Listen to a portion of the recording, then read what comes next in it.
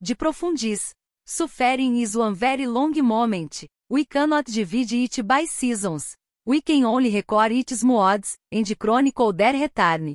With US team itself does not progress. It revolves. It seems to circle round one center of pain.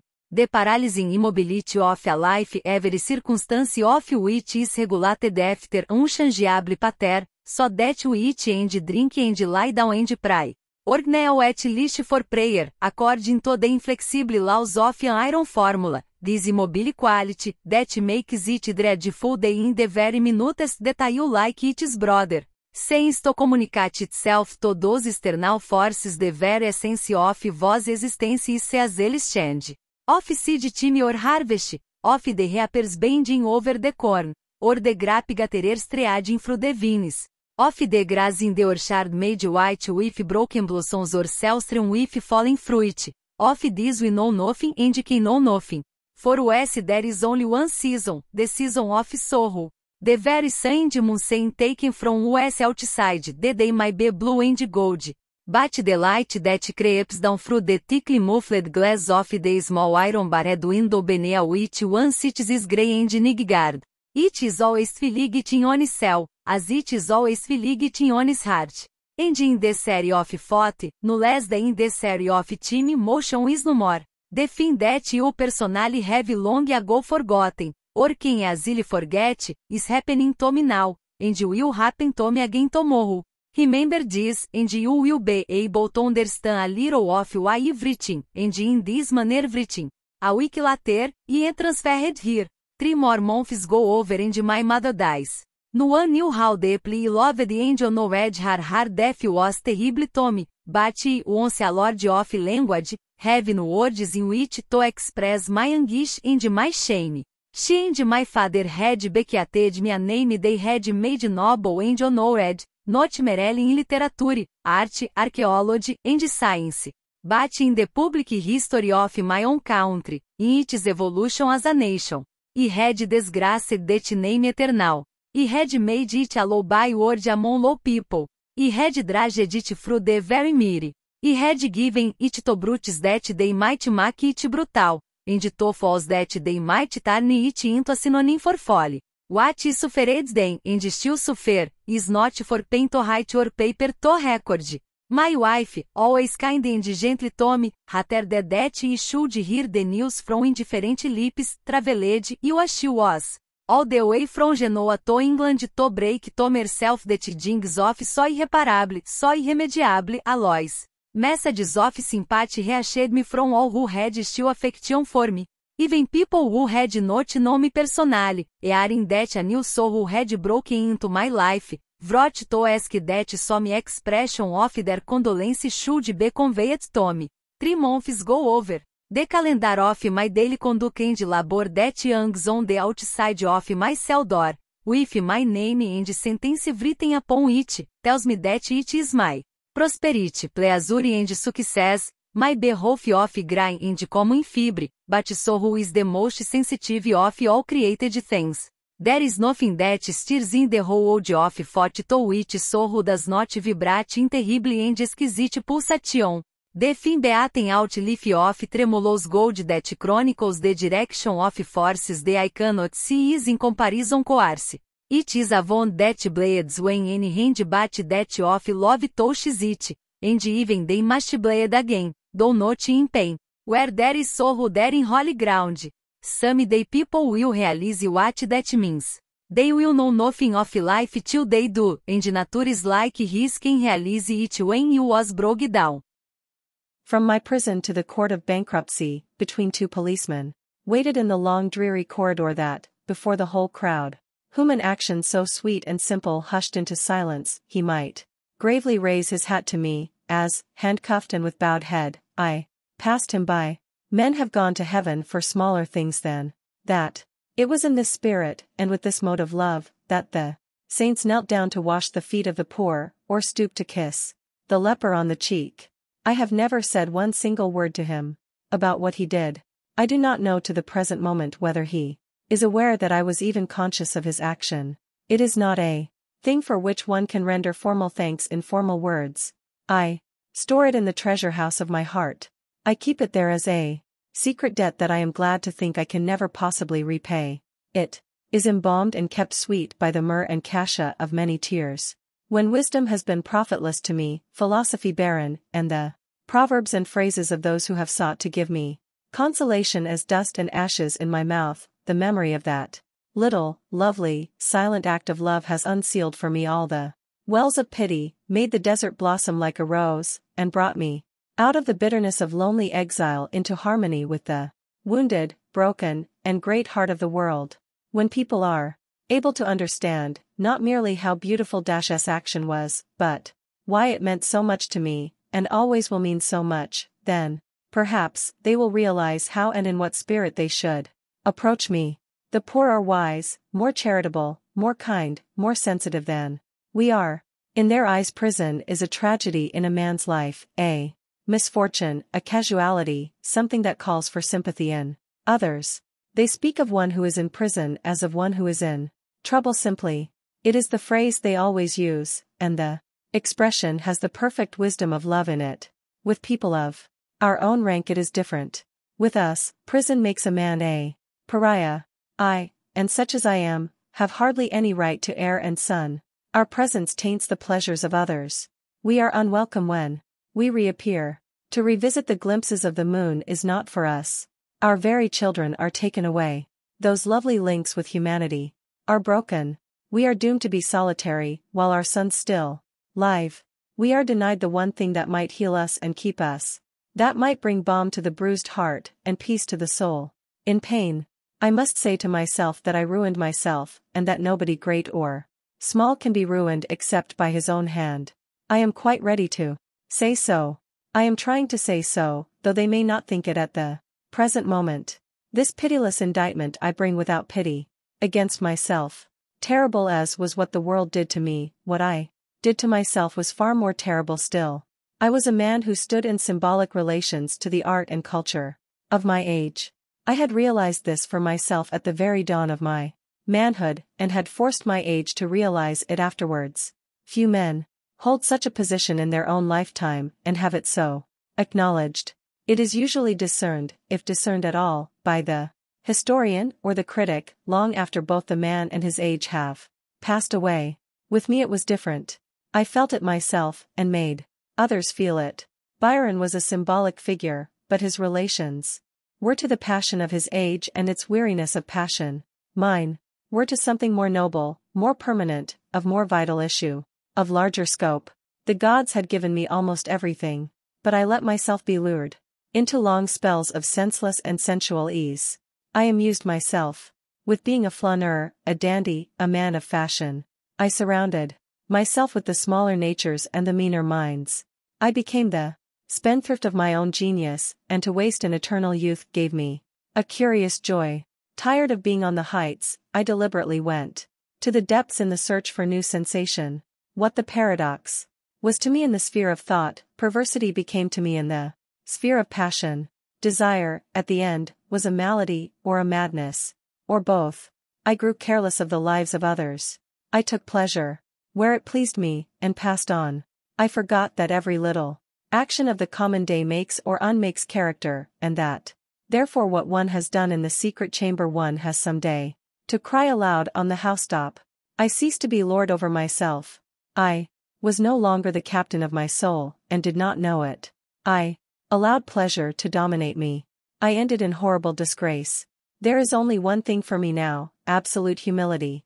I have lain in prison for nearly 2 years. Out of my nature has come wild despair, an abandonment to grief that was piteous even to look at, terrible and impotent rage, bitterness and scorn, anguish that wept aloud, misery that could find no voice, sorrow that was dumb. I have passed through every possible mood of suffering. Better than Wordsworth himself I know what Wordsworth meant when he said, "Suffering is permanent, obscure, and dark, and has the nature of infinity." But while there were times when I rejoiced in the idea that my sufferings were to be endless, I could not bear them to be without meaning. Now I find hidden somewhere away in my nature something that tells me that nothing in the whole world is meaningless, and suffering least of all. That something hidden away in my nature, like a treasure in a field, is humility. It is the last thing left in me, and the best, the ultimate discovery at which I have arrived, the starting point for a fresh development. It has come to me right out of myself, so I know that. It has come at the proper time. It could not have come before, nor later. Had anyone told me of it, I would have rejected it. Had it been brought to me, I would have refused it. As I found it, I want to keep it. I must do so. It is the one thing that has in it the elements of life, of a new life, vita nuova for me. Of all things it is the strangest. One cannot acquire it, except by surrendering everything that one has. It is only when one has lost all things, that one knows that one possesses it. Now I have realized that it is in me, I see quite clearly what I ought to do, in fact, must do. And when I use such a phrase as that, I need not say that I am not alluding to any external sanction or command. I admit none. I am far more of an individualist than I ever was. Nothing seems to me of the smallest value except what one gets out of oneself. My nature is seeking a fresh mode of self-realization. That is all I am concerned with.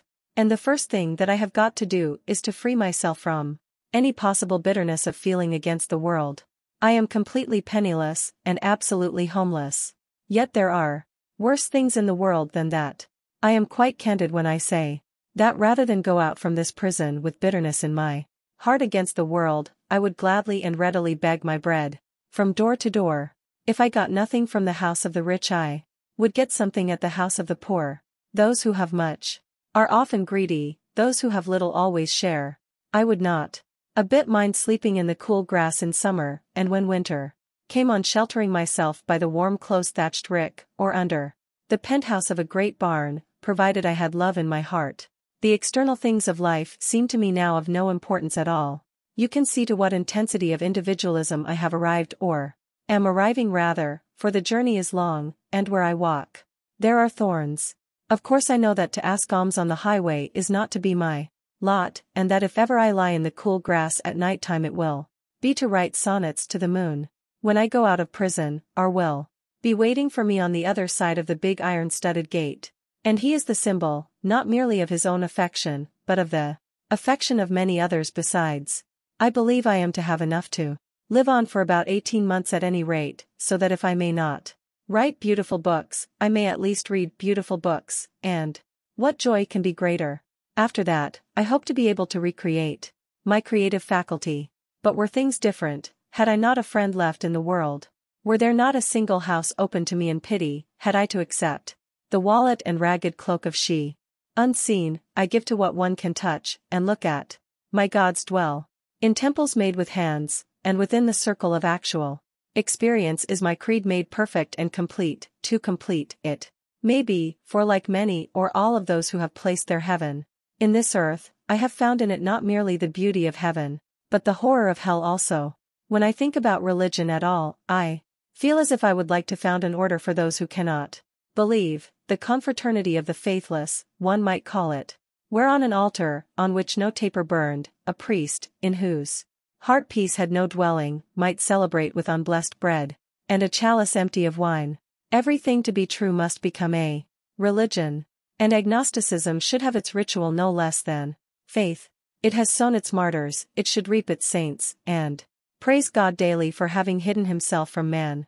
But whether it be faith or agnosticism, it must be nothing external to me. Its symbols must be of my own creating, only that is spiritual which makes its own form. If I may not find its secret within myself, I shall never find it. If I have not got it already, it will never come to me. Reason does not help me. It tells me that the laws under which I am convicted are wrong and unjust laws, and the system under which I have suffered a wrong and unjust system. But, somehow, I have got to make both of these things just and right to me, and exactly. As in art one is only concerned with what a particular thing is at a particular moment to oneself, so it is also in the ethical evolution of one's character. I have got to make everything that has happened to me good for me. The plank bed, the loathsome food, the hard ropes shredded into oakum till one's fingertips grow dull with pain, the menial offices with which each day begins and finishes, the harsh orders that routine seems to necessitate, the dreadful dress that makes sorrow grotesque to look at, the silence, the solitude, the shame, each and all of these things I have to transform into a spiritual experience. There is not a single degradation of the body which I must not try and make into a spiritualizing of the soul.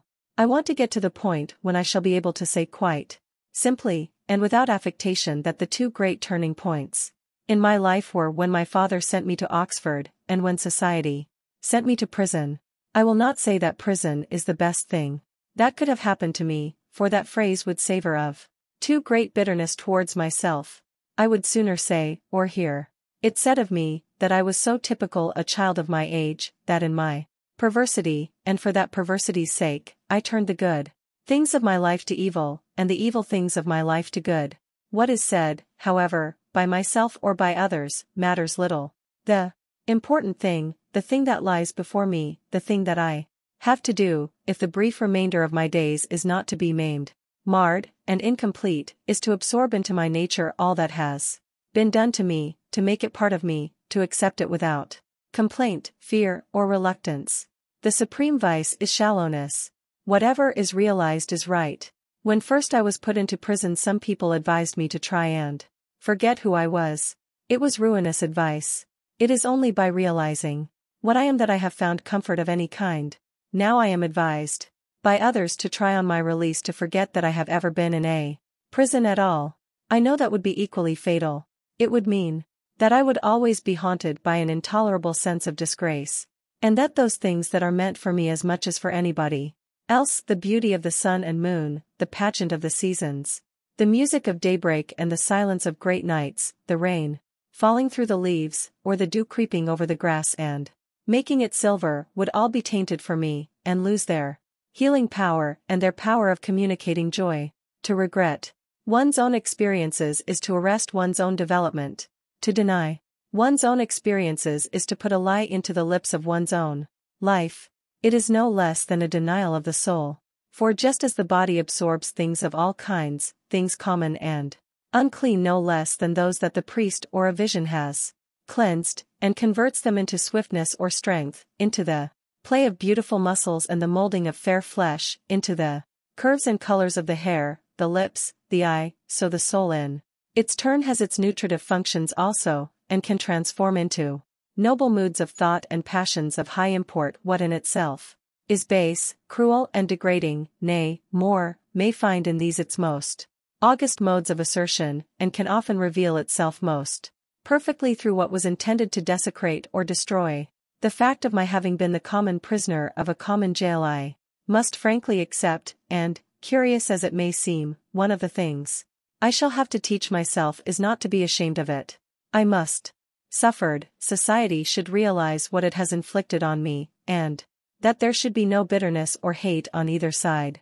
Of course I know that from one point of view things will be made different for me than for others, must indeed, by the very nature of the case, be made so. The poor thieves and outcasts who are imprisoned here with me are in many respects more fortunate than I am. The little way in Grey City or Green Field that saw their sin is small, to find those who know nothing of what they have done. They need go no further than a bird might fly between the twilight and the dawn, but for me the world is shriveled to a hand's breadth, and everywhere I turn my name is written on the rocks in lead. For I have come, not from obscurity into the momentary notoriety of crime, but from a sort of eternity of fame to a sort of eternity of infamy, and sometimes seem to myself to have shown, if indeed it required showing, that between the famous and the infamous there is but one step, if as much as one. Still, in the very fact that people will recognize me wherever I go, and know all about my life, as far as its follies go, I can discern something good for me. It will force on me the necessity of again asserting myself as an artist, and as soon as I possibly can. If I can produce only one beautiful work of art I shall be able to rob malice of its venom, and cowardice of its sneer, and to pluck out the tongue of scorn by the roots. And if life be, as it surely is, a problem to me, I am no less a problem to life. People must adopt some attitude towards me, and so pass judgment, both on themselves and me. I need not say I am not talking of particular individuals. The only people I would care to be with now are artists and people who have suffered, those who know what beauty is, and those who know what sorrow is. Nobody else interests me. Nor am I making any demands on life. In all that I have said, I am simply concerned with my own mental attitude towards life as a whole, and I feel that not to be ashamed of having been punished is one of the first points I must attain to, for the sake of my own perfection, and because I am so imperfect. Then I must learn how to be happy. Once I knew it, or thought I knew it, by instinct. It was always springtime once in my heart. My temperament was akin to joy. I filled my life to the very brim with pleasure, as one might fill a cup to the very brim with wine. Now I am approaching life from a completely new standpoint, and even to conceive happiness is often extremely difficult for me. I remember during my first term at Oxford reading in Pater's Renaissance, that book which has had such strange influence over my life, how Dante places low in the Inferno those who willfully live in sadness, and going to the college library and turning to the passage in the Divine Comedy where beneath the dreary marsh lie those who were sullen in the sweet air, saying for ever and ever, through their sighs, Tristi famo, nel air dolce che dal sol es allegra. I knew the church condemned excidia, but the whole idea seemed to me quite fantastic, just the sort of sin, I fancied, a priest who knew nothing about real life would invent. Nor could I understand how Dante, who says that sorrow remarries us to God, could have been so harsh to those who were enamored of melancholy, if any such there really were. I had no idea that someday this would become to me one of the greatest temptations of my life. While I was in Wandsworth prison I longed to die. It was my one desire. When after 2 months in the infirmary I was transferred here, and found myself growing gradually better in physical health, I was filled with rage. I determined to commit suicide on the very day on which I left prison. After a time that evil mood passed away, and I made up my mind to live, but to wear gloom as a king wears purple, never to smile again, to turn whatever house I entered into a house of mourning, to make my friends walk slowly in sadness with me, to teach them that melancholy is the true secret of life, to maim them with an alien sorrow, to mar them with my own pain. Now I feel quite differently. I see it would be both ungrateful and unkind of me to pull so long a face that when my friends came to see me they would have to make their faces still longer in order to show their sympathy, or, if I desired to entertain them, to invite them to sit down silently to bitter herbs and funeral baked meats. I must learn how to be cheerful and happy. The last 2 occasions on which I was allowed to see my friends here, I tried to be as cheerful as possible and to show my cheerfulness in order to make them some slight return for their trouble in coming all the way from town to see me. It is only a slight return, I know, but it is the one, I feel certain, that pleases them most. I saw R for an hour on Saturday week, and I tried to give the fullest possible expression of the delight I really felt at our meeting, and that, in the who never ate his bread in sorrow, who never spent the midnight hours weeping and waiting for the morrow. He knows you not, ye heavenly powers. They were the lines which that noble Queen of Prussia, whom Napoleon treated with such coarse brutality, used to quote in her humiliation and exile. They were the lines my mother often quoted in the troubles of her later life. I absolutely declined to accept or admit the enormous truth hidden in them. I could not understand it. I remember quite well how I used to tell her that I did not want to eat my bread in sorrow, or to pass any night weeping and watching for a more bitter dawn. I had no idea that it was one of the special things that the fates had in store for me, that for a whole year of my life, indeed, I was to do little else. But so has my portion been meted out to me. And during the last few months I have, after terrible difficulties and struggles, been able to comprehend some of the lessons hidden in the heart of pain. Clergymen and people who use phrases without wisdom sometimes talk of suffering as a mystery. It is really a revelation. One discerns things one never discerned before. One approaches the whole of history from a different standpoint. What one had felt dimly, through instinct, about art, is intellectually and emotionally realized with perfect clearness of vision and absolute intensity of apprehension. I now see that sorrow, being the supreme emotion of which man is capable, is at once the type and test of all great art. What the artist is always looking for is the mode of existence in which soul and body are one and indivisible, in which the outward is expressive of the inward, in which form reveals Of such modes of existence there are not a few, youth and the arts preoccupied with. Youth may serve as a model for us at one moment, at another we may like to think that, in its subtlety and sensitiveness of impression, its suggestion of a spirit dwelling in external things, and making its raiment of earth and air, of mist and city alike, and in its morbid sympathy of its moods, and tones, and colors, modern landscape art is realizing for us pictorially what was realized in such plastic perfection by the Greeks. Music, in which all subject is absorbed in expression and cannot be separated from it, is a complex example, and a flower or a child a simple example of what I mean, but sorrow is the ultimate type both in life and art. Behind joy and laughter there may be a temperament, coarse, hard, and callous, but behind sorrow there is always sorrow. Pain, unlike pleasure, wears no mask.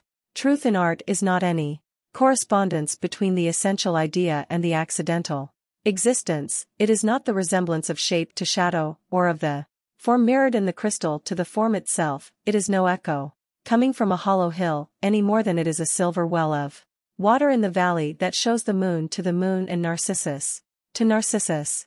Truth in art is the unity of a thing with itself, the outward rendered expressive of the inward, the soul made incarnate, the body instinct with spirit. For this reason there is no truth comparable to sorrow. There are times when sorrow seems to me to be the only truth. Other things may be illusions of the eye or the appetite, made to blind the one and cloy the other. But out of sorrow have the worlds been built, and at the birth of a child or a star there is pain. More than this, there is about sorrow an intense, an extraordinary reality. I have said of myself that I was one who stood in symbolic relations to the art and culture of my age. There is not a single wretched man in this wretched place along with me who does not stand in symbolic relation to the very secret of life. For the secret of life is suffering. It is what is hidden behind everything. When we begin to live, what is sweet is so sweet to us, and what is bitter so bitter, that we inevitably direct all our desires towards pleasures, and seek not merely for a month or twain to feed on honeycomb, but for all our years to taste no other food, ignorant all the while that we may really be starving. The soul.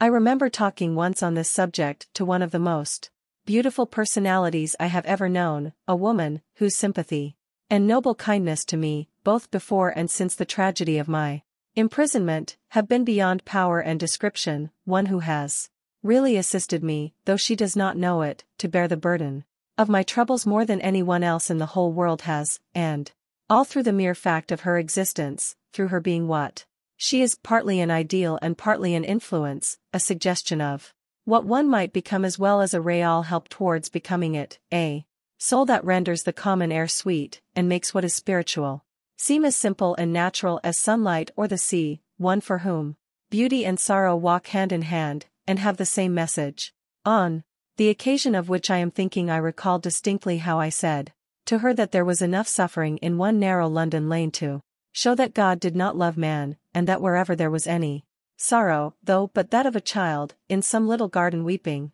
over a fault that it had or had not committed, the whole face of creation was completely marred. I was entirely wrong. She told me so, but I could not believe her. I was not in the sphere in which such belief was to be attained to. Now it seems to me that love of some kind is the only possible explanation of the extraordinary amount of suffering that there is in the world. I cannot conceive of any other explanation. I am convinced that there is no other, and that if the world has indeed, as I have said, been built of sorrow, it has been built by the hands of love, because in no other way could the soul of man, for whom the world was made, reach the full stature of its perfection. Pleasure for the beautiful body, but pain for the beautiful soul. When I say that I am convinced of these things I speak with too much pride. Far off, like a perfect pearl, one can see the city of God. It is so wonderful that it seems as if a child could reach it in a summer's day. And so a child could. But with me and such as me it is different. One can realize a thing in a single moment, but one loses it in the long hours that follow with leaden feet. It is so difficult to keep heights that the soul is competent to gain. We think in eternity, but we move slowly through time, and how slowly time goes with us who lie in prison I need not tell. again, nor of the weariness and despair that creep back into one's cell, and into the cell of one's heart, with such strange insistence that one has, as it were, to garnish and sweep one's house for their coming, as for an unwelcome guest, or a bitter master, or a slave whose slave it is one's chance or choice to be.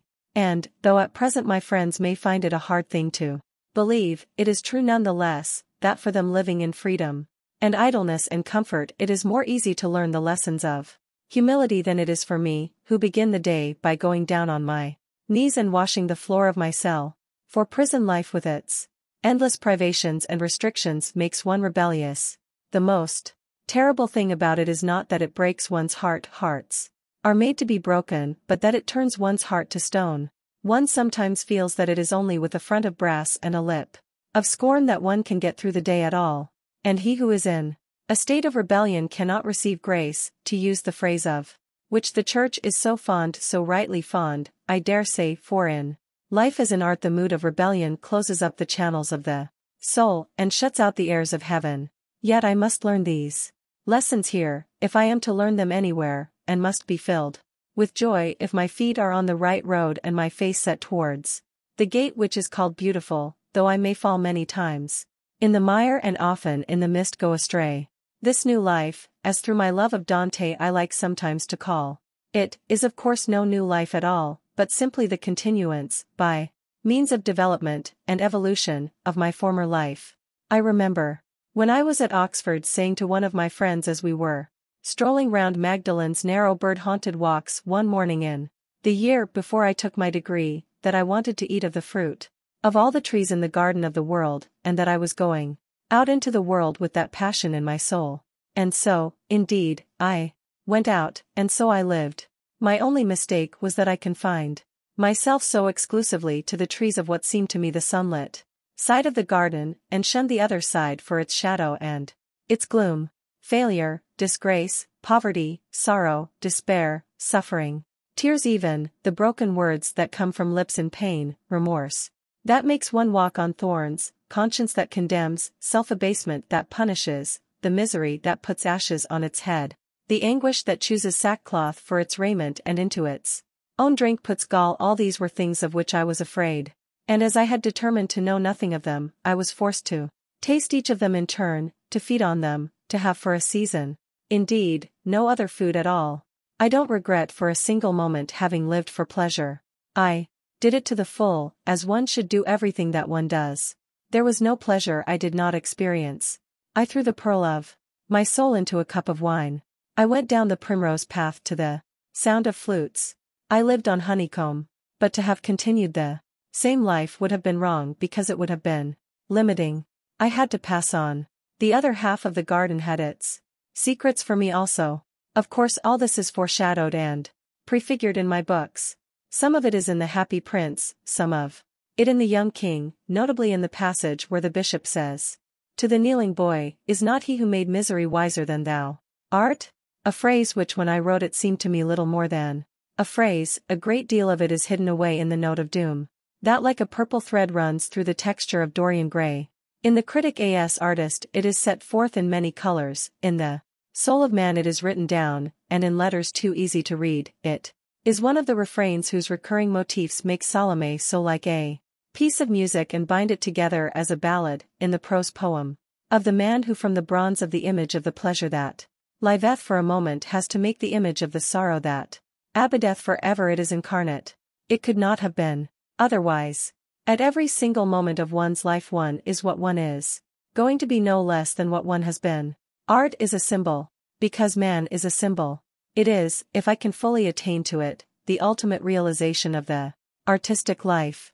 For the artistic life is simply self-development.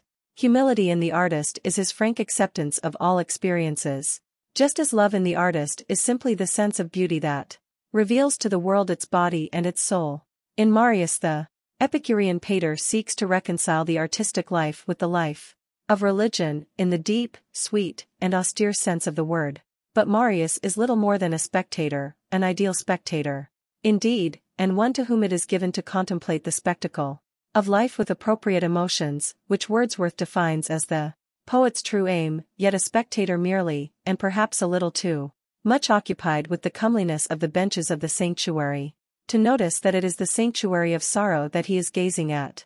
I see a far more intimate and immediate connection between the true life of Christ and the true life of the artist, and I take a keen pleasure in the reflection that long before sorrow had made my days her own and bound me to her will, I had written in the soul of man, that he who would lead a Christ-like life must be entirely and absolutely himself, and had taken as my types not merely the shepherd on the hillside and the prisoner in his cell, but also the painter to whom the world is a pageant and the poet for whom the world is a song.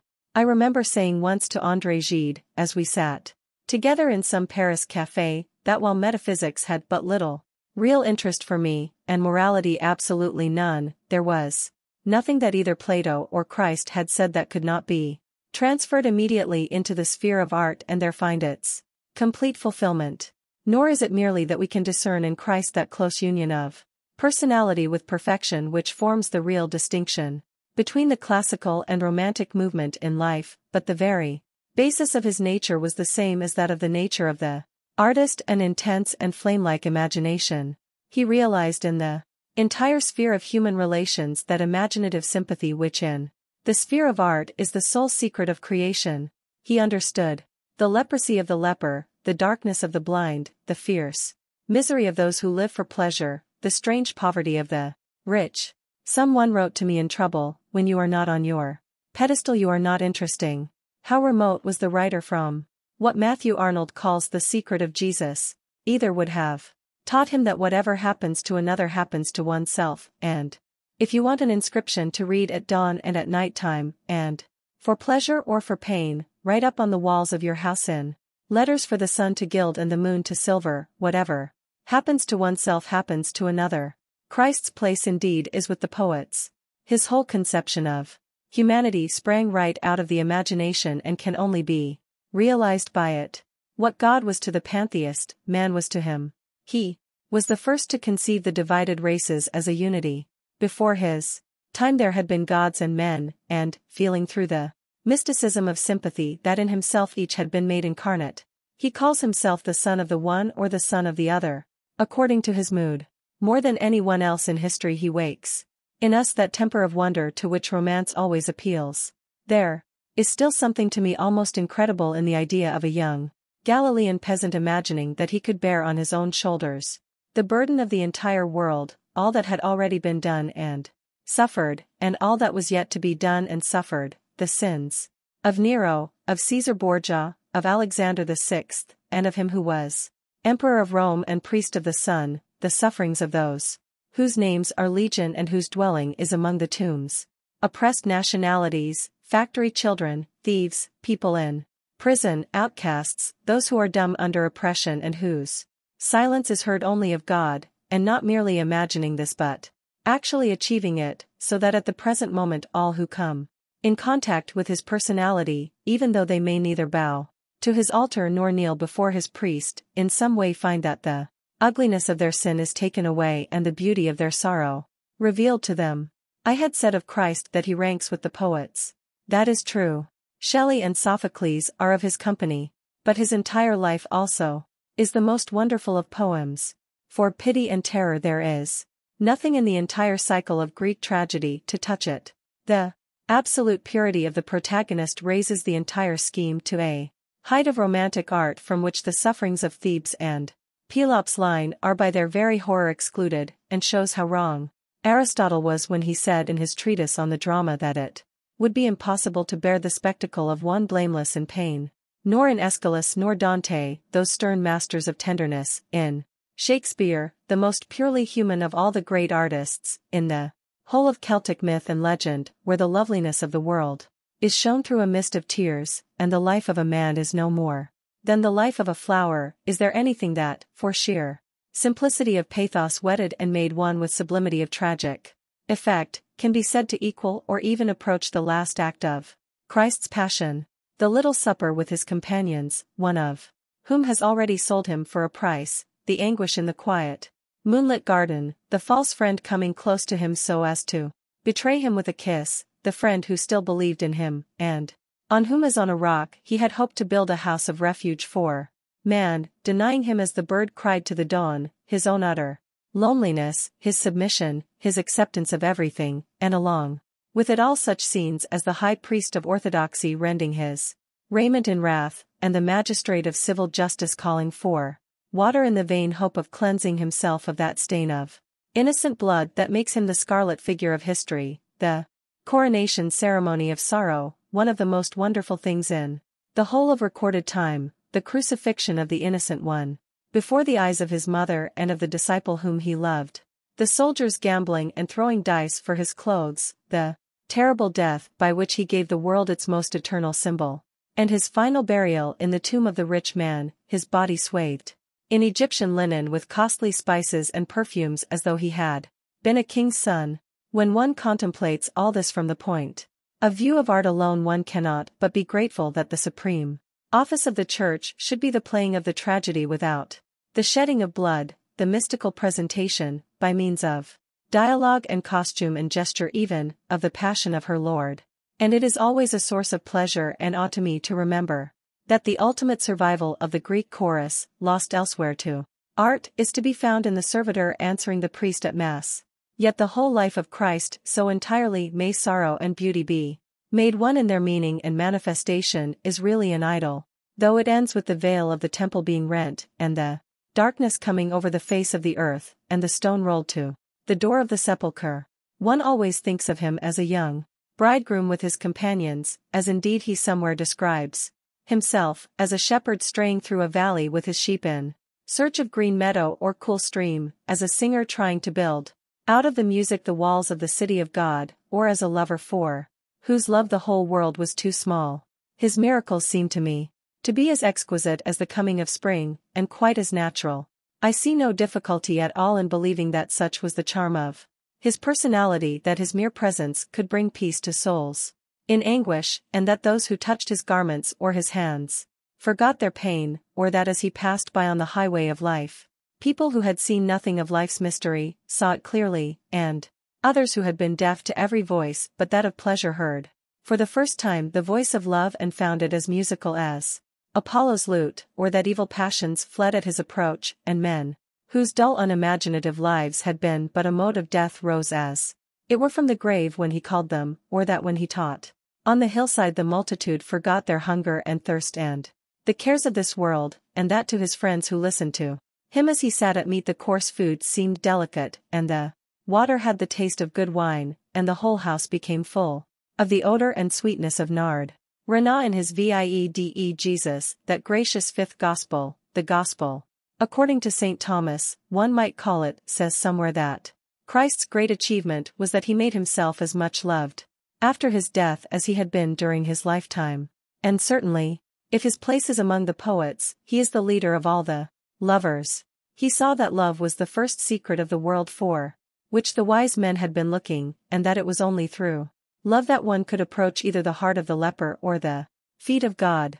And above all, Christ is the most supreme of individualists. Humility, like the artistic acceptance of all experiences, is merely a mode of manifestation.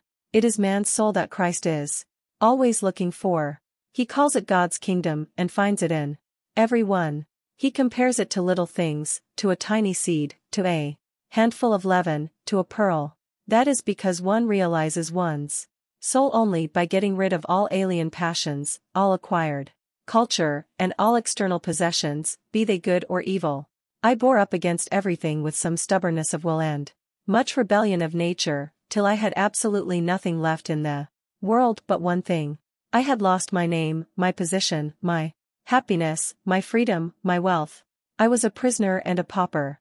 But I still had my children left. Suddenly they were taken away from me by the law. It was a blow so appalling that I did not know what to do, so I flung myself on my knees, and bowed my head, and wept, and said, "The body of a child is as the body of the Lord. I am not worthy of either." That moment seemed to save me.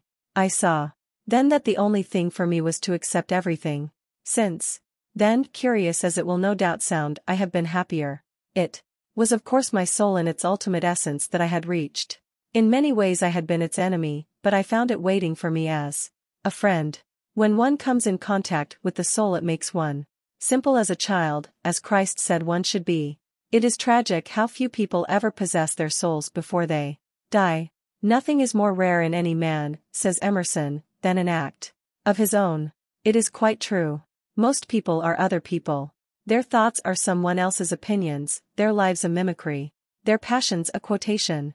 Christ was not merely the supreme individualist, but he was the first individualist in history.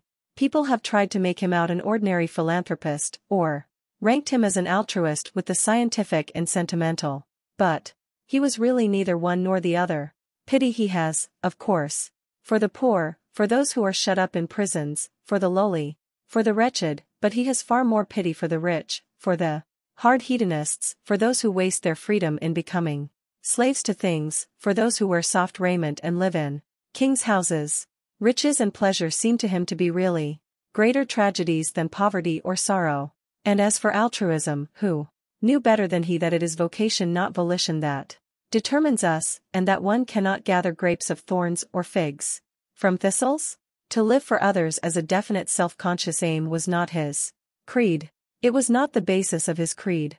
When he says, "Forgive your enemies," it is not for the sake of the enemy, but for one's own sake that he says so, and because love is more beautiful than hate. In his own entreaty to the young man, "Sell all that thou hast and give to the poor," it is not of the state of the poor that he is thinking, but of the soul of the young man, the soul that wealth was marring. In his view of life he is one with the artist, who knows that by the inevitable law of self-perfection, the poet must sing, and the sculptor think in bronze, and the painter make the world a mirror for his moods, as surely and as certainly as the hawthorn must blossom in spring, and the corn turn to gold at harvest time, and the moon in her ordered wanderings change from shield to sickle, and from sickle to shield. But while Christ did not say to men, "Live for others," he pointed out that there was no difference at all between the lives of others and one's own life. By this means he gave to man an extended, a Titan personality. Since his coming the history of each separate individual is, or can be made, the history of the world. Of course, culture has intensified the personality of man. Art has made us myriad-minded. Those who have the artistic temperament go into exile with Dante and learn how salt is the bread of others, and how steep their stairs. They catch for a moment the serenity and calm of Goethe, and yet know but too well that Baudelaire cried to God, "O Seigneur, donnez-moi la force et le courage de contempler mon corps et mon cœur sans dégoût." Out of Shakespeare's sonnets they draw, to their own hurt it may be, the secret of his love and make it their own. They look with new eyes on modern life, because they have listened to one of Chopin's nocturnes, or handled Greek things, or read the story of the passion of some dead man for some dead woman whose hair was like threads of fine gold, and whose mouth was as a pomegranate. But the sympathy of the artistic temperament is necessarily with what has found expression in words or in colors, in music or in marble, behind the painted masks of an Aeschylean play, or through some Sicilian shepherd's pierced and jointed reeds. The man and his message must have been revealed. To the artist, expression is the only mode under which he can conceive life at all. To him what is dumb is dead. But to Christ, it was not so. With a width and wonder of imagination that fills one almost with awe, he took the entire world of the inarticulate, the voiceless world of pain, as his kingdom, and made of himself its eternal mouthpiece. Those of whom I have spoken, who are dumb under oppression, and whose silence is heard only of God, he chose as his brothers. He sought to become eyes to the blind, ears to the deaf, and a cry in the lips of those whose tongues had been tied. His desire was to be to the myriads who had found no utterance a very trumpet through which they might call to heaven, and feeling, with the artistic nature of one to whom suffering and sorrow were modes through which he could realize his conception of the beautiful, that an idea is of no value till it becomes incarnate and is made an image. He made of himself the image of the man of sorrows, and as such has fascinated and dominated art as no Greek god ever succeeded in doing. For the Greek gods, in spite of the white and red of their fair, fleet limbs, were not really what they appeared to be. The curved brow of Apollo was like the sun's disk crescent over a hill at dawn, and his feet were as the wings of the morning, but he himself had been cruel to Marsyas and had made Niobe childless. In the steel shields of Athena's eyes there had been no pity for Arachne. The pomp and peacocks of Hera were all that was really noble about her, and the father of the gods himself had been too fond of the daughters of men. The two most deeply suggestive figures of Greek mythology were, for religion, Demeter, an earth goddess, not one of the Olympians, and for art, Dionysus, the son of a mortal woman to whom the moment of his birth had proved also the moment of her death. But life itself from its lowliest and most humble sphere produced one far more marvelous than the mother of Proserpina or the son of Semele. Out of the carpenter's shop at Nazareth had come a personality infinitely greater than any made by myth and legend, and one, strangely enough, destined to reveal to the world the mystical meaning of wine and the real beauties of the lilies of the field as none either on Cytheron or at Enna had ever done. The song of Isaiah, he is despised and rejected of men, a man of sorrows and acquainted with grief, and we hid as it were our faces from him, had seemed to him to prefigure himself, and in him the prophecy was fulfilled. We must not be afraid of such a phrase. Every single work of art is the fulfillment of a prophecy, for every work of art is the conversion of an idea into an image. Every single human being should be the fulfillment of a prophecy. For every human being should be the realization of some ideal, either in the mind of God or in the mind of man. Christ found the type and fixed it, and the dream of a Virgilian poet, either at Jerusalem or at Babylon, became in the long progress of the centuries incarnate in him for whom the world was waiting. To me, one of the things in history the most to be regretted is that the Christ's own Renaissance, which has produced the cathedral at Chartres, the Arthurian cycle of legends, the life of Saint Francis of Assisi, the art of Giotto, and Dante's Divine Comedy, was not allowed to develop on its own lines, but was interrupted and spoiled by the dreary classical Renaissance that gave us Petrarch and Raphael's frescoes, and Palladian architecture, and formal French tragedy, and St. Paul's Cathedral, and Pope's poetry, and everything that is made from without and by dead rules, and does not spring from within through some spirit informing it. But wherever there is a romantic movement in art, there somehow, and under some form, is Christ, or the soul of Christ. He is in Romeo and Juliet, in The Winter's Tale, in Provençal poetry, in The Ancient Mariner, in La Belle Dame sans Merci, and in Chatterton's Ballad of Charity. We owe to him the most diverse things and people. Hugo's Les Miserables, Baudelaire's Fleurs du Mal, the note of pity in Russian novels, Verlaine and Verlaine's poems, The Stained Glass and Tapestries, and the Quattrocento work of Burne-Jones and Morris belong to him no less than the Tower of Giotto, Lancelot and Guinevere, Tannhauser, the troubled romantic marbles of Michael Angelo, pointed architecture, and the love of children and flowers, for both of which, indeed, in classical art there was but little place, hardly enough for them to grow or play in, but which, from the 12th century down to our own day, have been continually making their appearances in art, under various modes and at various times, coming fitfully and willfully, as children, as flowers, are apt to do, spring always seeming to one as if the flowers had been in hiding, and only came out into the sun because they were afraid that grown-up people would grow tired of looking for them and give up the search, and the life of a child being no more than an April day on which there is both rain and sun for the narcissus. It is the imaginative quality of Christ's own nature that makes him this palpitating center of romance. The strange figures of poetic drama and ballad are made by the imagination of others, but out of his own imagination entirely did Jesus of Nazareth create himself. The cry of Isaiah had really no more to do with his coming than the song of the nightingale has to do with the rising of the moon, no more, though perhaps no less. He was the denial as well as the affirmation of prophecy. For every expectation that he fulfilled, there was another that he destroyed. In all beauty, says Bacon, there is some strangeness of proportion, and of those who are born of the spirit of those, that is to say, who like himself are dynamic forces. Christ says that they are like the wind that bloweth where it listeth, and no man can tell whence it cometh and whither it goeth. That is why he is so fascinating to artists.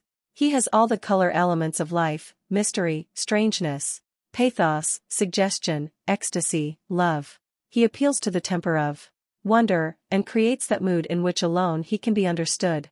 And to me it is a joy to remember that if he is of imagination all compact, the world itself is of the same substance.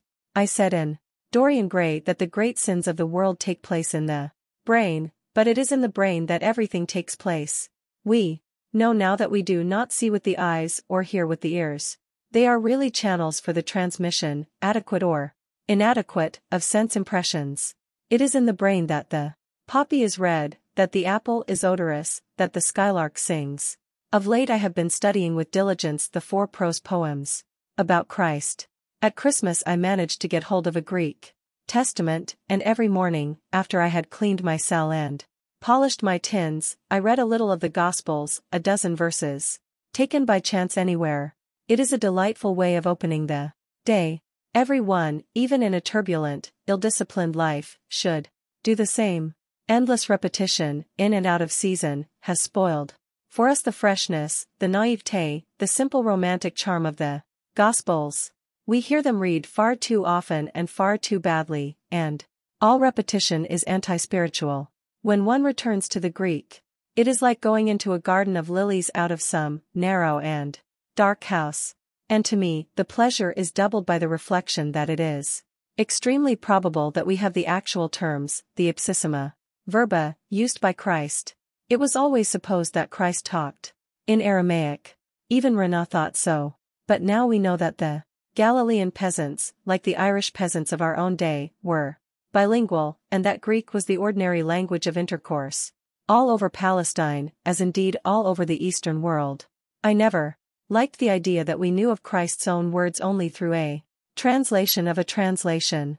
It is a delight to me to think that, as far as his conversation was concerned, Charmides might have listened to him, and Socrates reasoned with him, and Plato understood him, that he really said, Greek text which cannot be reproduced, that when he thought of the lilies of the field and how they neither toil nor spin, his absolute expression was, Greek text which cannot be reproduced, and that his last word when he cried out my life has been completed, has reached its fulfillment, has been perfected, was exactly as St. John tells us it was. Greek text which cannot be reproduced, no more. While in reading the Gospels, particularly that of St. John himself, or whatever early Gnostic took his name and mantle, I see the continual assertion of the imagination as the basis of all spiritual and material life. I see also that to Christ imagination was simply a form of love, and that to him love was Lord in the fullest meaning of the phrase. Some 6 weeks ago I was allowed by the doctor to have white bread to eat instead of the coarse black or brown bread of ordinary prison fare. It is a great delicacy. It will sound strange that dry bread could possibly be a delicacy to anyone. To me it is so much so that at the close of each meal, I carefully eat whatever crumbs may be left on my tin plate, or have fallen on the rough towel that one uses as a cloth so as not to soil one's table, and I do so not from hunger. I get now quite sufficient food, but simply in order that nothing should be wasted of what is given to me. So one should look on love. Christ, like all fascinating personalities, had the power of not merely saying beautiful things himself, but of making other people say beautiful things to him, and I love the story St. Mark tells us about the Greek woman who, when as a trial of her faith he said to her that he could not give her the bread of the children of Israel, answered him that the little dogs, Greek text which cannot be reproduced, little dogs it should be rendered, who are under the table eat of the crumbs that the children let fall. Most people live for love and admiration, but it is by love and admiration that we should live. If any love is shown us we should recognize that we are quite unworthy of it. Nobody is worthy to be loved. The fact that God loves man shows us that in the divine order of ideal things it is written that eternal love is to be given to what is eternally unworthy. Or if that phrase seems to be a bitter one to bear, let us say that every one is worthy of love, except him who thinks that he is. Love is a sacrament that should be taken kneeling, and Domini, non sum dignus should be on the lips and in the hearts of those who receive it. If ever I write again, in the sense of producing artistic work, there are just 2 subjects on which and through which I desire to express myself. One is Christ as the precursor of the romantic movement in life, the other is the artistic life considered in its relation to conduct. The first is, of course, intensely fascinating, for I see in Christ not merely the essentials of the Supreme romantic type, but all the accidents, the willfulnesses. Even, of the romantic temperament also. He was the first person who ever said to people that they should live flower-like lives. He fixed the phrase. He took children as the type of what people should try to become. He held them up as examples to their elders, which I myself have always thought the chief use of children, if what is perfect should have a use. Dante describes the soul of a man as coming from the hand of God weeping and laughing like a little child, and Christ also saw that the soul of each one should be a Geisa di fanciulla che piangendo e ridendo pargoleggia. He felt that life was changeful, fluid, active, and that to allow it to be stereotyped into any form was death. He saw that people should not be too serious over material, common interests, that to be unpractical was to be a great thing, that one should not bother too much over affairs. The birds didn't, why should man? He is charming when he says, take no thought for the morrow. Is not the soul more than meat? Is not the body more than raiment? A Greek might have used the latter phrase. It is full of Greek feeling. But only Christ could have said both, and so summed up life perfectly for us. His morality is all sympathy, just what morality should be. If the only thing that he ever said had been, her sins are forgiven her, because she loved much, it would have been worth while dying to have said it. His justice is all poetical justice, exactly what justice should be. The beggar goes to heaven because he has been unhappy. I cannot conceive a better reason for his being sent there. The people who work for an hour in the vineyard in the cool of the evening receive just as much reward as those who have toiled there all day long in the hot sun. Why shouldn't they? Probably no one deserved anything. Or perhaps they were a different kind of people. Christ had no patience with the dull, lifeless, mechanical systems that treat people as if they were things, and so treat everybody alike. For him there were no laws, there were exceptions merely, as if anybody, or anything, for that matter, was like aught else in the world. That which is the very keynote of romantic art was to him the proper basis of natural life. He saw no other basis. And when they brought him one, taken in the very act of sin, and showed him her sentence written in the law, and asked him what was to be done, he wrote with his finger on the ground as though he did not hear them, and finally, when they pressed him again, looked up and said, let him of you who has never sinned be the first to throw the stone at her. It was worthwhile living to have said that. Like all poetical natures, he loved ignorant people. He knew that in the soul of one who is ignorant there is always room for a great idea. But he could not stand stupid people, especially those who are made stupid by education, people who are full of opinions not one of which they even understand, a peculiarly modern type, summed up by Christ when he describes it as the type of one who has the key of knowledge, cannot use it himself, and does not allow other people to use it, though it may be made to open the gate of God's kingdom. His chief war was against the Philistines. That is the war every child of light has to wage. Philistinism was the note of the age and community in which he lived. In their heavy inaccessibility to ideas, their dull respectability, their tedious orthodoxy, their worship of vulgar success, their entire preoccupation with the gross materialistic side of life, and their ridiculous estimate of themselves and their importance, the Jews of Jerusalem in Christ's day were the exact counterpart of the British Philistine of our own. Christ mocked at the whited sepulchre of respectability, and fixed that phrase forever. He treated worldly success as a thing absolutely to be despised. He saw nothing in it at all. He looked on wealth as an encumbrance to a man. He would not hear of life being sacrificed to any system of thought or morals. He pointed out that forms and ceremonies were made for man, not man for forms and ceremonies. He took Sabbatarianism as a type of the things that should be set at naught. The cold philanthropies, the ostentatious public charities, the tedious formalisms so dear to the middle-class mind, he exposed with utter and relentless scorn. To us, what is termed orthodoxy is merely a facile unintelligent acquiescence, but to them, and in their hands, it was a terrible and paralyzing tyranny. Christ swept it aside. He showed that the Spirit alone was of value. He took a keen pleasure in pointing out to them that though they were always reading the law and the prophets, they had not really the smallest idea of what either of them meant. In opposition to their tithing of each separate day into the fixed routine of prescribed duties, as they tithe mint and rue, he preached the enormous importance of living completely for the moment. Those whom he saved from their sins are saved simply for beautiful moments in their lives. Mary Magdalene, when she sees Christ, breaks the rich vase of alabaster that one of her 7 lovers had given her, and spills the odorous spices over his tired dusty feet, and for that one moment's sake sits forever with Ruth and Beatrice, in the tresses of the snow-white rose of paradise. All that Christ says to us by the way of a little warning is that every moment should be beautiful, that the soul should always be ready for the coming of the bridegroom, always waiting for the voice of the lover, Philistinism being simply that side of man's nature that is not illumined by the imagination. He sees all the lovely influences of life as modes of light. The imagination itself is the world of light. The world is made by it, and yet the world cannot understand it. That is because the imagination is simply a manifestation of love, and it is love and the capacity for it that distinguishes one human being from another. But it is when he deals with a sinner that Christ is most romantic, in the sense of most real. The world had always loved the saint as being the nearest possible approach to the perfection of God. Christ, through some divine instinct in him, seems to have always loved the sinner as being the nearest possible approach to the perfection of man. His primary desire was not to reform people, any more than his primary desire was to relieve suffering. To turn an interesting thief into a tedious honest man was not his aim. He would have thought little of the Prisoners' Aid Society, and other modern movements of the kind.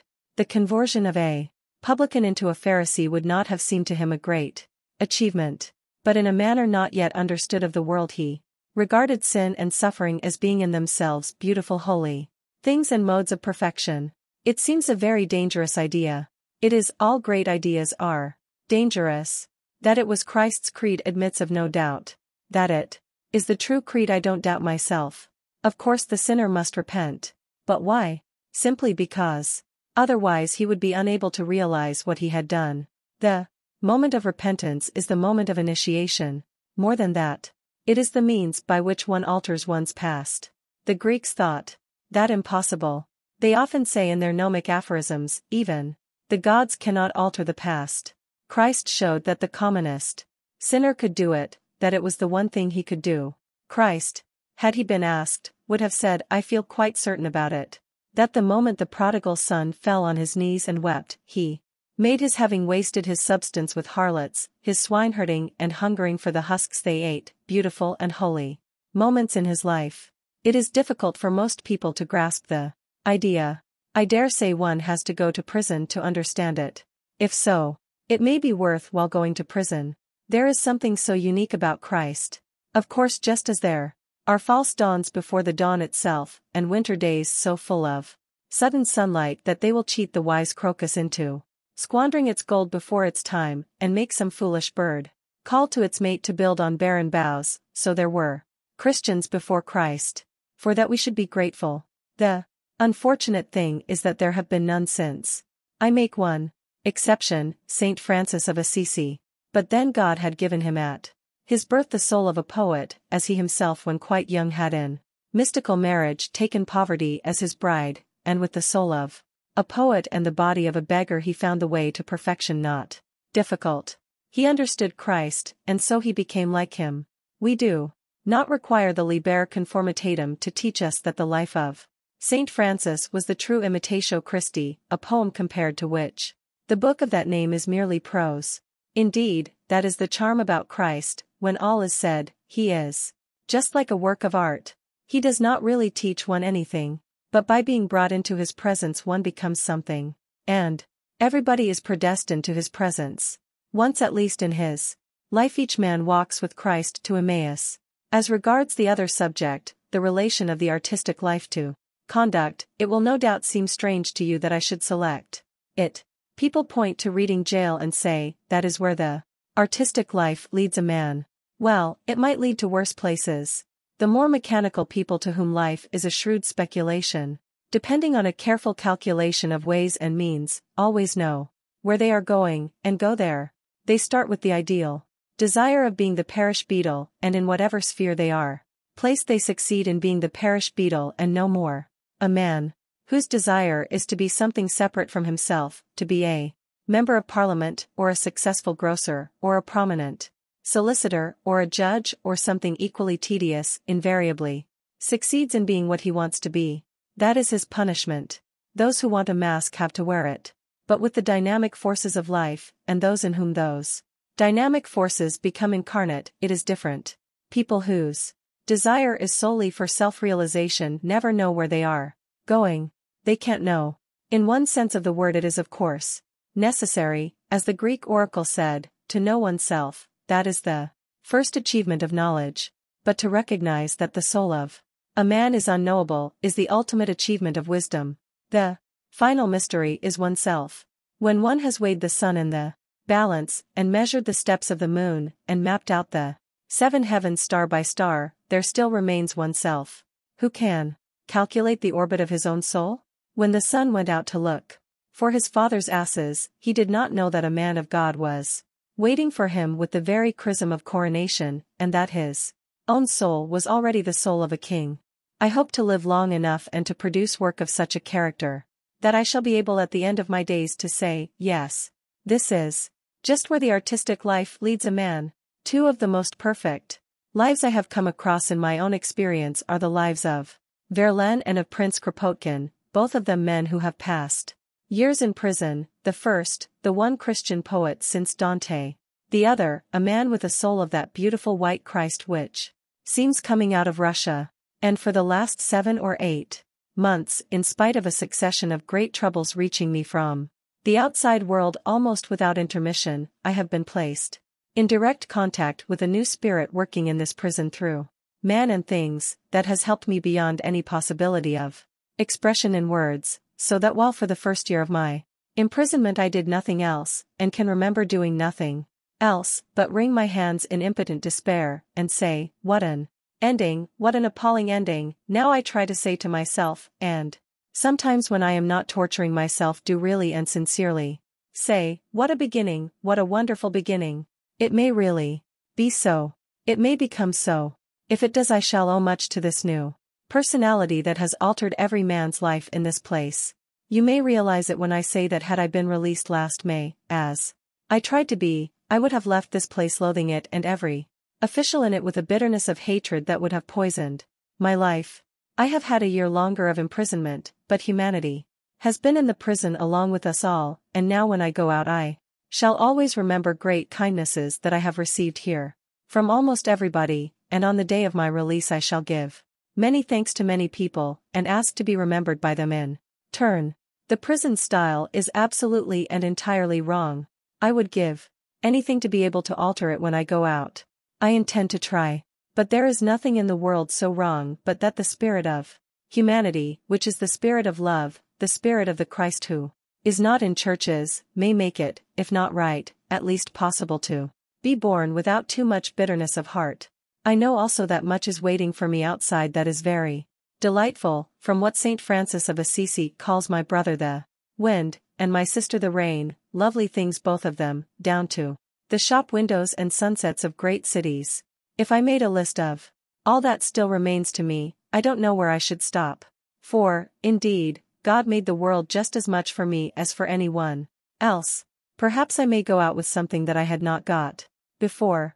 I need not tell you that to me reformations in morals are as meaningless and vulgar as reformations in theology. But while to propose to be a better man is a piece of unscientific cant, to have become a deeper man is the privilege of those who have suffered. And such I think I have become. If after I am free a friend of mine gave a feast, and did not invite me to it, I should not mind a bit. I can be perfectly happy by myself. With freedom, flowers, books, and the moon, who could not be perfectly happy? Besides, feasts are not for me any more. I have given too many to care about them. That side of life is over for me, very fortunately, I dare say. But if after I am free, a friend of mine had a sorrow and refused to allow me to share it, I should feel it most bitterly.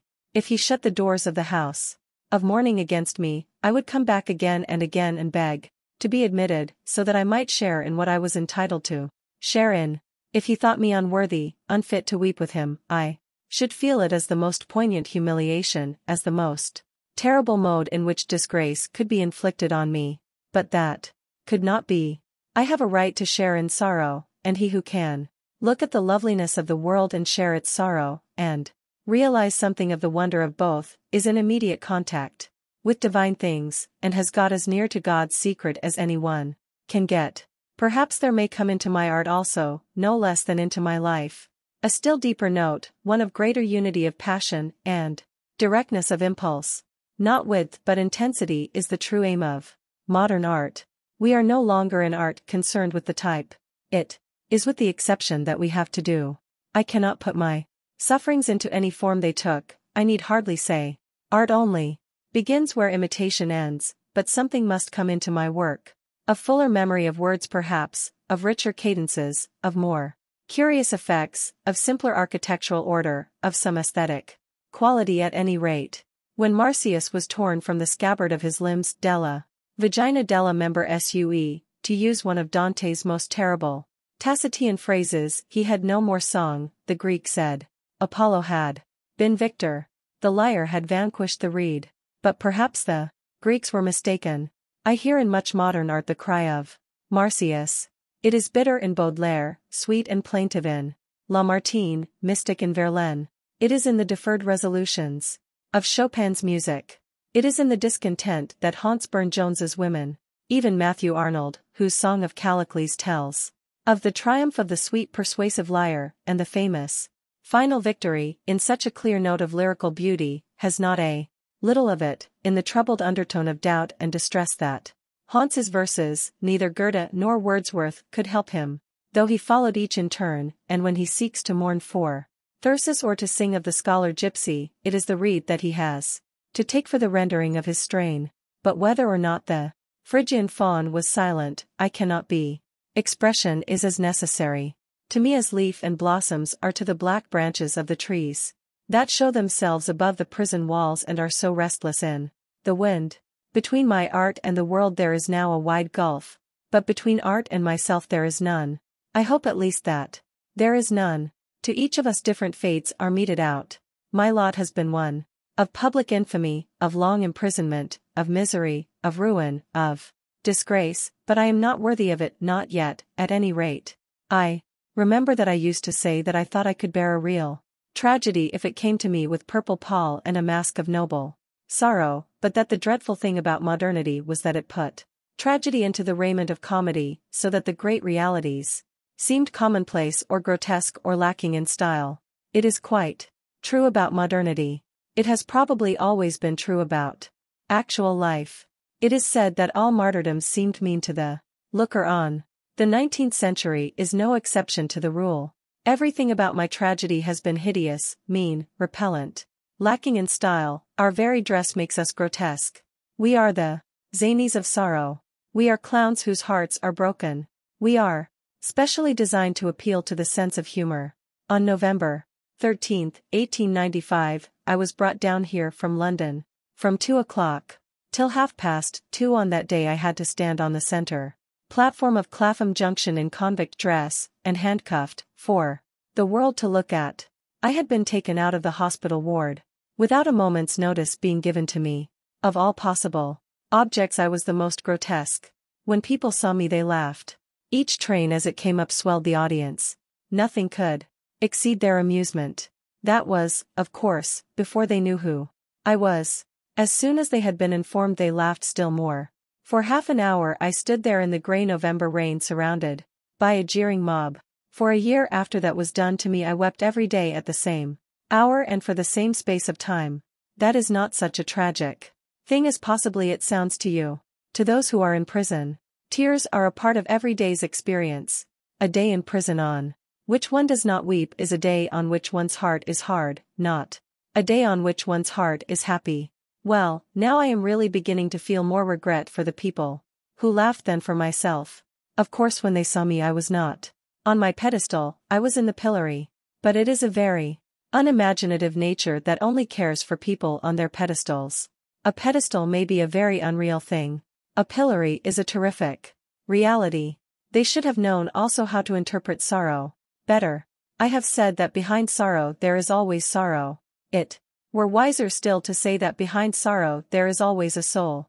And to mock at a soul in pain is a dreadful thing. In the strangely simple economy of the world, people only get what they give, and to those who have not enough imagination to penetrate the mere outward of things, and feel pity, what pity can be given save that of scorn? I write this account of the mode of my being transferred here, simply that it should be realized how hard it has been for me to get anything out of my punishment but bitterness and despair. I have, however, to do it, and now and then I have moments of submission and acceptance. All the spring may be hidden in the single bud, and the low ground nest of the lark may hold the joy that is to herald the feet of many rose-red dawns. So perhaps, whatever beauty of life still remains to me is contained in some moment of surrender, abasement, and humiliation.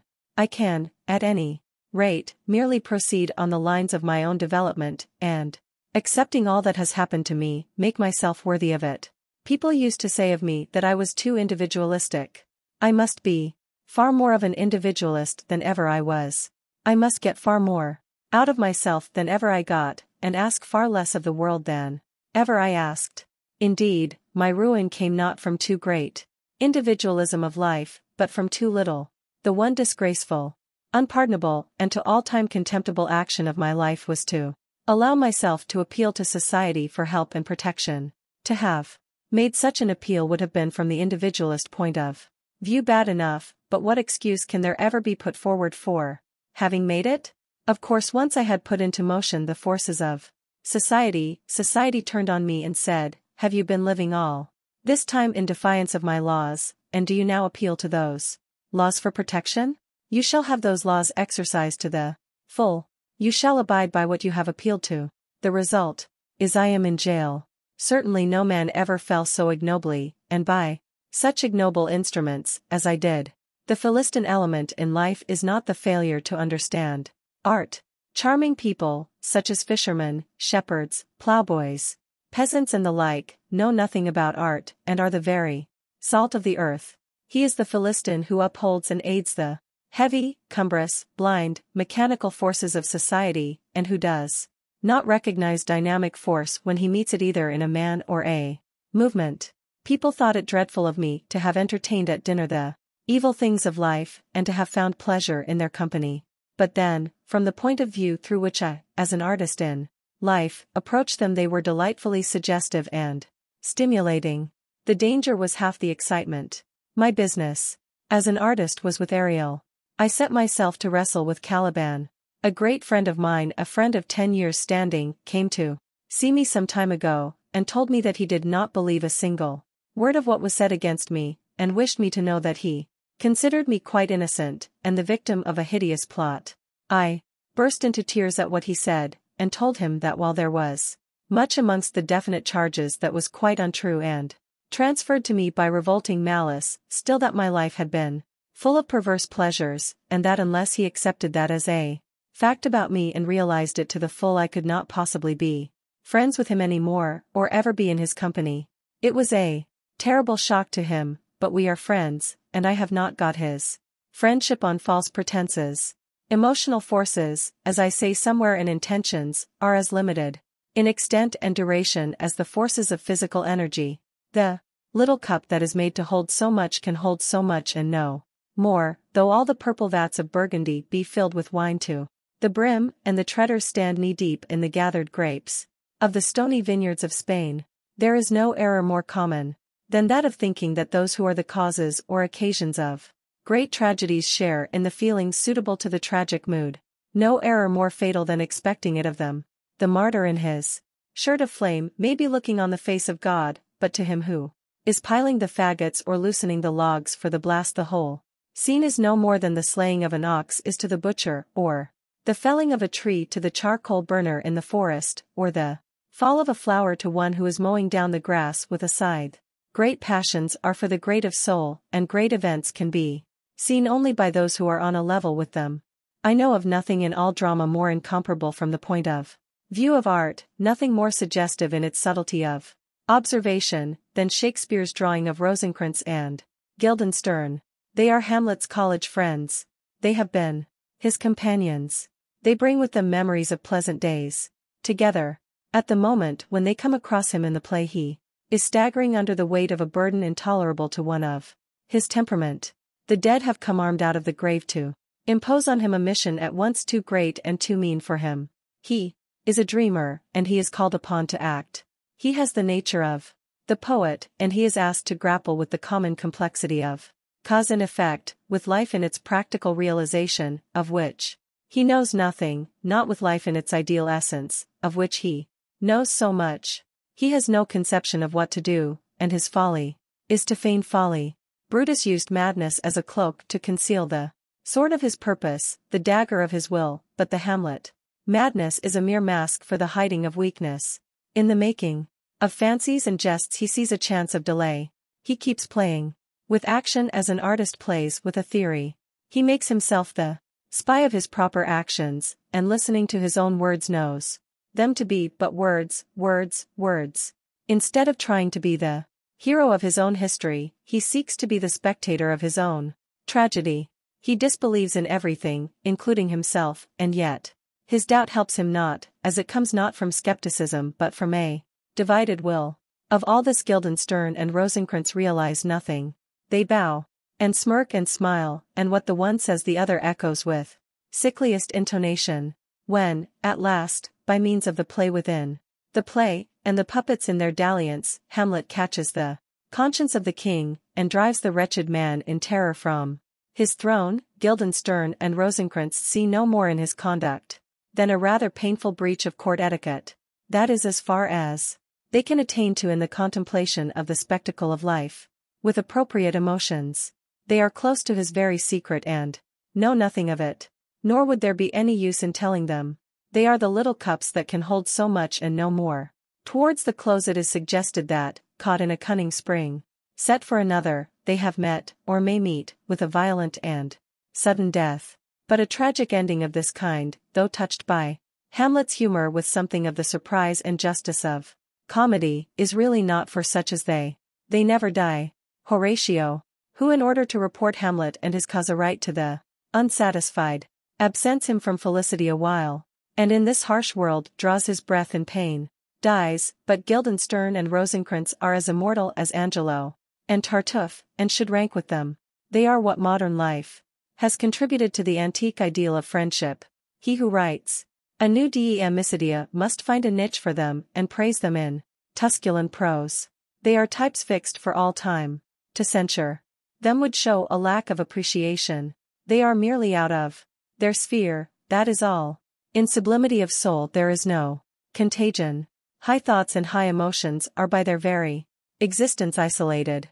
I am to be released, if all goes well with me, towards the end of May, and hope to go at once to some little seaside village abroad, with R and M. The sea, as Euripides says in one of his plays about Iphigenia, washes away the stains and wounds of the world. I hope to be at least a month with my friends, and to gain peace and balance, and a less troubled heart, and a sweeter mood. I have a strange longing for the great simple primeval things, such as the sea, to me no less of a mother than the earth. It seems to me that we all look at nature too much, and live with her too little. I discern great sanity in the Greek attitude.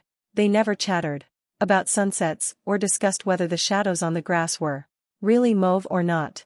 But they saw that the sea was for the swimmer, and the sand for the feet of the runner. They loved the trees for the shadow that they cast, and the forest for its silence. At noon, the vineyard dresser wreathed his hair with ivy that he might keep off the rays of the sun as he stooped over the young shoots, and for the artist and the athlete, the two types that Greece gave us, they plaited with garlands the leaves of the bitter laurel and of the wild parsley, which else had been of no service to men. We call ours a utilitarian age, and we do not know the uses of any single thing. We have forgotten that water can cleanse, and fire purify, and that the earth is mother to us all. As a consequence, our art is of the moon and plays with shadows, while Greek art is of the sun and deals directly with things. I feel sure that in elemental forces there is purification, and I want to go back to them and live in their presence. Of course, to one so modern as I am, enfant de mon siècle, merely to look at the world will be always lovely. I tremble with pleasure when I think that on the very day of my leaving prison, both the laburnum and the lilac will be blooming in the gardens, and that I shall see the wind stir into restless beauty the swaying gold of the one and make the other toss the pale purple of its plumes, so that all the air shall be Arabia for me. Linnaeus fell on his knees and wept for joy when he saw for the first time the long heath of some English upland made yellow with the tawny, aromatic brooms of the common firs, and I know that for me, too, whom flowers are part of desire, there are tears waiting in the petals of some rose. It has always been so with me from my boyhood. There is not a single color hidden away in the chalice of a flower, or the curve of a shell, to which, by some subtle sympathy with the very soul of things, my nature does not answer. Like Gautier, I have always been one of those pour que le monde visible exist. Still, I am conscious now that behind all this beauty, satisfying though it may be, there is some spirit hidden of which the painted forms and shapes are but modes of manifestation, and it is with this spirit that I desire to become in harmony. I have grown tired of the articulate utterances of men and things. The mystical in art, the mystical in life, the mystical in nature, this is what I am looking for. It is absolutely necessary for me to find it somewhere. All trials are trials for one's life, just as all sentences are sentences of death, and 3 times have I been tried. The first time I left the box to be arrested, the second time to be led back to the house of detention, the third time to pass into a prison for 2 years. Society, as we have constituted it, will have no place for me, has none to offer, but nature, whose sweet rains fall on unjust and just alike, will have clefts in the rocks where I may hide, and secret valleys in whose silence I may weep undisturbed. She will hang the night with stars so that I may walk abroad in the darkness without stumbling, and send the wind over my footprints so that none may track me to my hurt. She will cleanse me in great waters, and with bitter herbs make me whole.